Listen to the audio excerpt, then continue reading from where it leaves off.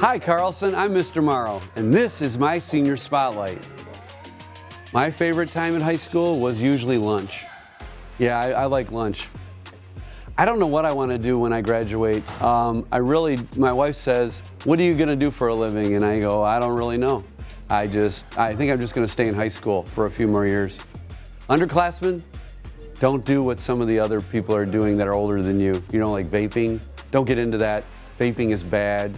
Popcorn lung, all that stuff. We don't want to do that. But all the good things, try to mimic those things.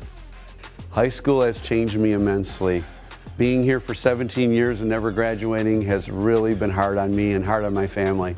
My wife says, you got to get out of high school, and I just don't listen. What do I do here at Carlson? I'm kind of like Best Buy on steroids, and I try to teach the kids a little bit of stuff too on the other end.